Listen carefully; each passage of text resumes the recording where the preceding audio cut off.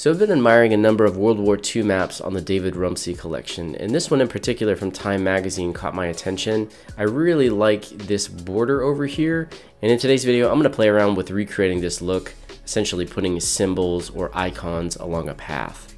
This is the best technique I've found to create this type of visual, and it requires no more than 2 layers. So I have a little base map here just to give some visual context, and what I'm going to be doing is just creating a quick element to visualize an invasion from the north and the east end of Ukraine here. So for the first step, I'm just going to grab the pen tool over here. I click on the word fill. I'm going to turn the fill off completely because I'm just drawing a path. I'm going to click on the word stroke and turn on solid color, and I will set the color to, like a red.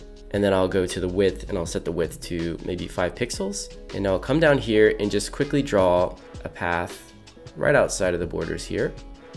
And now I want to just animate the path to cross over these borders on the east and the north end. Well, first I'll rename this layer. I'll just call it invasion. I'll open this up, and under the shape group you have path, and so this is what I want to keyframe. So I'm going to click on this. My playhead's at the beginning. This is the start of our animation. I'm going to take it to maybe the 4-second mark, and then I'll go back here and click on here. So I still have the pen tool selected. Now moving and manipulating a path, you have to know the keyboard shortcuts. So if you hit the G key and hold shift, it will allow you to click individual ones.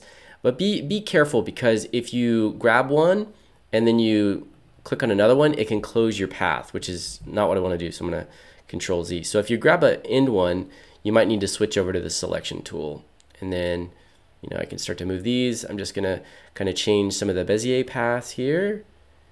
Have this one come in like this. This one can come in all the way over here, and this last one maybe something like that.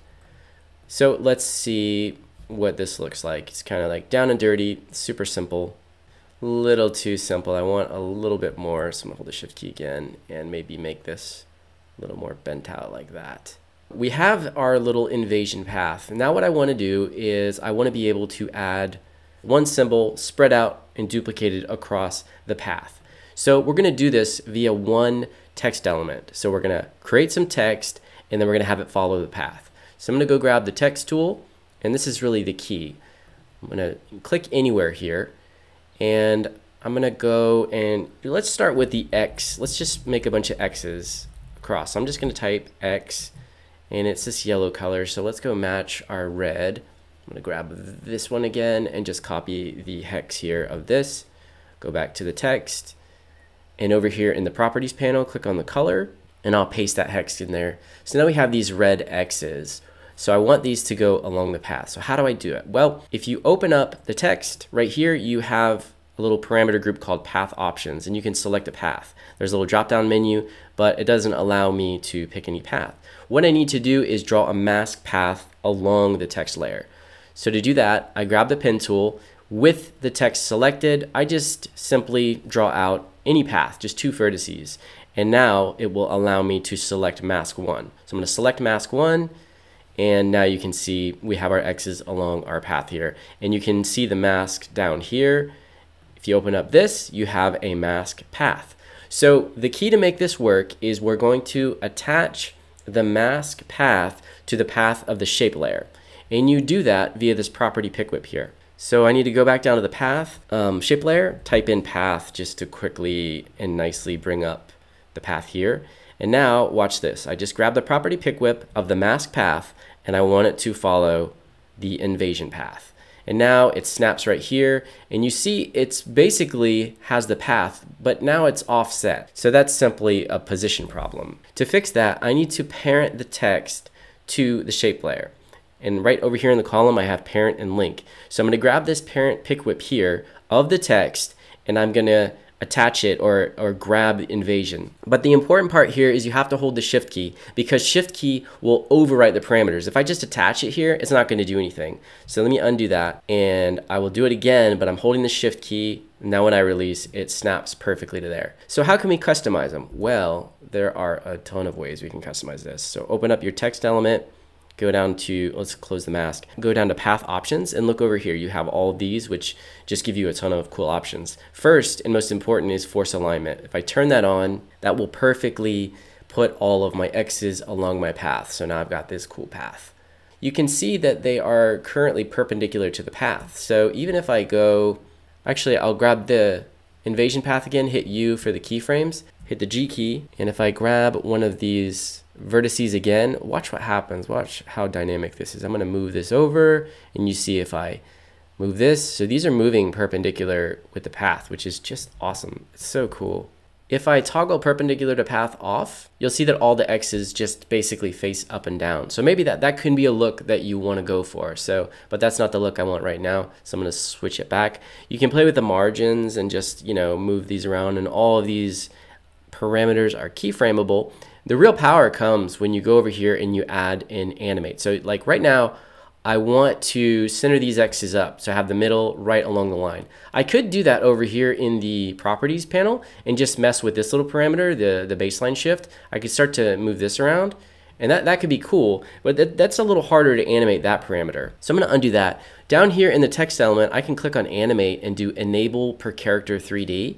Once that's done, I'm gonna click on this menu again, and I'm going to add a position parameter, and now I can essentially quickly mess with the position parameters of all of these. So if I just go and grab the Y parameter and start to move it, you'll see it starts to shift. And the beauty of this is that it's keyframeable. So I can hold control and like fine tune this. Let's just kind of eyeball it. So now we got this. This could be a cool, like, you know, like visual for if you're doing, you know, conflict, or this can be a static element as well. And what's cool is you connect them and then you can move them around whenever. They don't have to be animated. Animated is just like the icing on the cake. Now, this is not the visual that we want. This is pretty cool, but we're just using text here. The real cool, powerful thing is when you use Unicode or like glyph icons, and we can do that via Wingdings. That's right, ladies and gentlemen, Wingdings. So I'm gonna go over here. I'm on a PC, so I'm gonna go over and to properties, and I'm gonna search Wingdings, and I have Wingdings 1, 2, and 3. And I'm pretty sure I tested this out on my MacBook Air, and I had Wingdings 3 available on there, and it worked. macOS is not the same with PC when it comes to those fonts. However, you should be able to use Wingdings. Now, what I do is to basically have a reference for the Wingdings, because I don't have all the Wingdings fonts memorized. So what you do is you come over here and just Google Wingdings 3. And one of your first, the first kind of image you find here is going to be a quick reference cheat sheet. And check these out. I have these arrows over here. So I'm going to grab one of these arrows, so lowercase q. I'll come back here, and let me just zoom in so you can see what's going to happen here. Actually, they already changed to this arrow here, which I guess that's X, is that symbol. So if I go back and I just type in lowercase q and I start to type, I'm typing in a bunch here. It's going to update. There we go. So now I got a bunch of Q's in here. I'll go back to my animator, and now check it out. I have this cool, I just got to switch this, and now I finally have that visual. Now it looks a little weird here with these kind of moving. They're not moving perfectly down. So I could change this visual entirely. I could come back down here, and let's say we don't want to keyframe the actual path. I can hit the U key, and let's just move this over for now. I'll go back to this here, and let's add a keyframe for our per character, and I'll bring this out. And now let's say we just want to move these symbols. We want these symbols moving in. So now that can be a little bit of a more dynamic move here. So this could be the existing front line, and then now we have them moving in.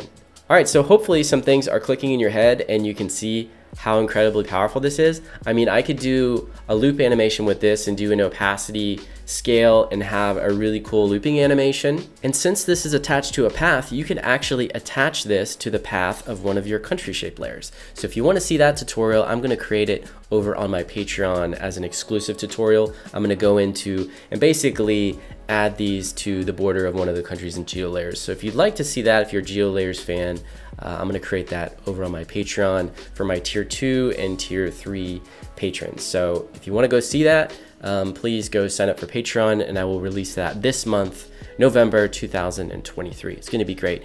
Again, this technique is really, really exciting. When I discovered this, I seriously spent a week testing out all different types of techniques of how to put shapes and symbols along a path to make where you could animate it, you could move it, and it could be, you know, just totally customizable. Banged my head against the desk for probably a week straight, testing out various techniques that were just like pre-comping, duplicating, looping, value at time, just crazy expressions that I could not figure it out. Then I figured out this technique, and just the fact that it's 2 layers in a text, and then it opens up all these text animators. You know, I used to hate text animators, but using text animators with Wingdings, it's so crazy to think about that, but so powerful. And I can only imagine if you create, I'm probably going to do this a little bit later on, is create my own custom font. Because if you create your own custom font with like iconography of whatever you want, say you're doing like some specific war, you could have custom made icons, build your own font, build the reference cheat sheet for your font, and then just use the text animators to animate it. I really wanted to keep this tutorial in one of my premium courses, but here it is. So actually, if you'd like to sign up for a newsletter, if you're like a map fanatic, I'm thinking about creating another newsletter that's like just for map fanatics, and I have another course, probably gonna have 2 more premium courses coming out next year.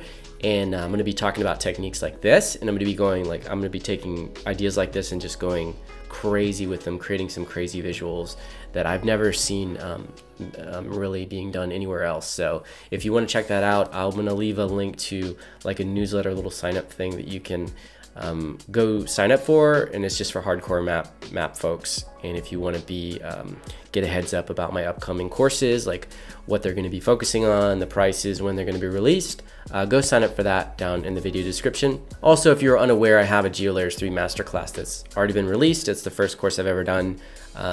People seem to be responding to it quite well. I'll link to that in the video description as well. Also, I'm rambling at this point, but I'm working for Felt Maps full-time now, and I'm creating content for their YouTube channel, and we just released Felt 2.0. Insane. Their mission, or our mission at Felt, is to make map making effortless for everyone, and they're definitely accomplishing that mission, and they just released a bunch of cool tools, Felt 2.0, so go check that out. I released a video on that. I'll link to that in the video description as well. Go subscribe. My job is to build the social channels, so help me out. Go check out Felt. See ya.